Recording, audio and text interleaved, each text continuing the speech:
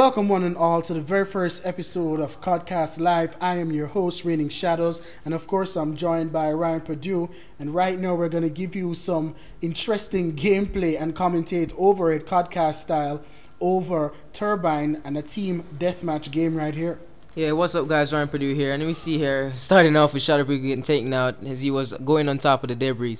So you guys, you obviously might be know this map. It was the one in the multiplayer teaser trailer, so a lot of guys might know this map. But anyway, we're gonna see how players interact with this map, you know, the do's and don'ts, how they get in gunfights and so on. Right, so right now Shadow Purdue is not being conservative, standing at the top of that mountain, and he was able to take out J-Blood pretty quickly. J-Blood had no idea what just hit him. Yes, and we see here Shadow Purdue really showing himself on the map. It's really not advisable. You're open from all directions. So as he goes to the guy, he gets the guy through the window right here. That's a good shot. Clock Rex was just taken out. He was paying attention to Shadow Purdue's teammate, but had no idea that Shadow Purdue had his targets on him, and he took him out quickly. But right now, of course, we're seeing him stay closer to the edges of the map, and he's able to take out this sniper. Blue Bombs for You was taken out pretty quickly in the back. Of course, he was just doing a little bit of sniping there, but he was also taken out quickly. Yeah, we see a lot of guys. Some players, you know, try to get to know the map by sniping and staying in one place.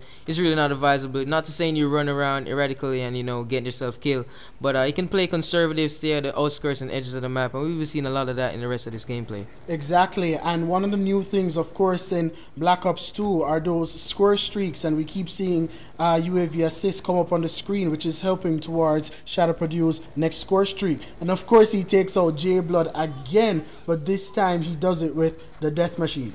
Yes, and we see, I like how they brought back a couple of things, the death machine and so on. It really brings add to the old feel of the game. And you see here, he throw it how he's on the kill, and almost, I think he, of course he does, he gets immediately gets a kill. And not to mention, he gets J-Blood again, which J-Blood must be getting really upset right now with the fact that he has been taken out so quickly and often by Shadow Purdue. Yes, and we see here, I think there are other players out there, you know, Blue Bombs, he gets the guy right, he comes back for his revenge at the death machine kill right here. So we see here, he's picking off guys, trying to control the map engagement with a Type 25. Right, so right now let's move right along to Clock Rex, who is on a 2-tier gun streak, and he is of course using the target finder, and he has 2 perks. Tell us about that, Ryan. Well, you see the 2 perks, he's using up his 10 points allocation here. He's using his wildcard function, dexterity and extreme conditioning, and he also, along with it, he has cold-blooded and lightweight. He's really built himself a solid class here. Right, and of course he's a player who is really predicated on speed,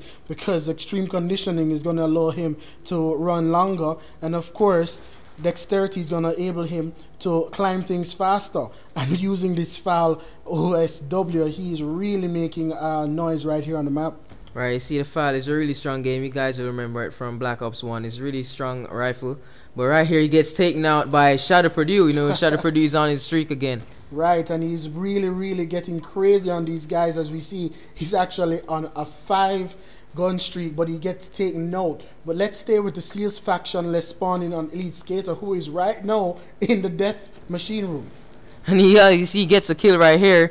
Really keeping enemies right here. Seems to be a popular choke point among the guys. See, he picks off 2. He got overrun there by another guy. Right, Image 360 takes him out really quickly. And let's just make a broad overview of the map, let you guys know exactly where they are.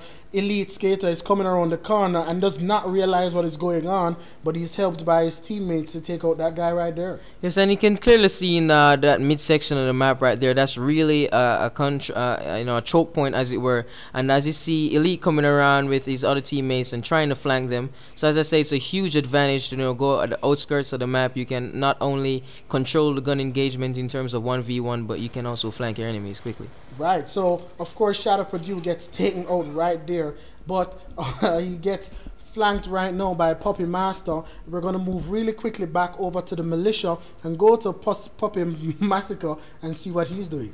Yes, you see here, I think it is the MP7. You guys remember it from Modern Warfare 3. To me, I've used it quite myself, and I gotta say, some people say it's not quite powerful, but it really is a good SMG. It's the first you unlock, and you can still use it. And on the militia side, you can see Shadow Purdue and NKBMW are really battling for the top spot. Let's move right back on to Shadow Purdue and see what he is doing. As we're seeing right here, is moving through the cavern and moving really slowly, Ryan. Yes, and you see, I'd like to point out to the perk he's using, toughness there. It's a really good perk. Oh, he gets a nice long shot across the map Yeah, here. he does. With the type 25. So the toughness, where you're getting shot at, it doesn't make you flinch a lot. You know, keeps your shot on target, so you don't miss your shots. Right, so blue blounce for you right there just got taken out. Had no idea that someone was behind him. And Shadow Purdue gets taken out by Clockrex inside that plane right there. Yes, and you got to notice that when you're taking on enemies, guys, and you kill one enemy, don't rush out. There's always probably there comes in 2s and 3s, so you got to be careful after taking out one enemy. Expect, and you think here he goes to another. Oh yes, he gets him another long shot. The Type 25 is a really balanced gun right here. Right, and of course he's still getting guys with Clockrex being shot right down there in the cavern, and he's really getting some kills right now, almost at the edge of the map. Oh, he gets taken out here by a man with a fat blunt. And I gotta say, guys, these names that I've seen, these IGNs, they're sometimes quite hilarious. It never gets old, man. Really erratic names sometimes. Right, and as we can see, the militia is almost winning or almost finished the match with 71 over the Seals, which is 56. And of course, the end of the map will come when the first team reaches 75. Yeah, so see, team deathmatch is really, I like how they done the scoring system. So this game is not coming to an end. I'll give Shadow the final word. Right, so I hope you guys continue to watch COD-Casting live with Reigning Shadows and Ryan Purdue, and of course we'll see you guys in the next video.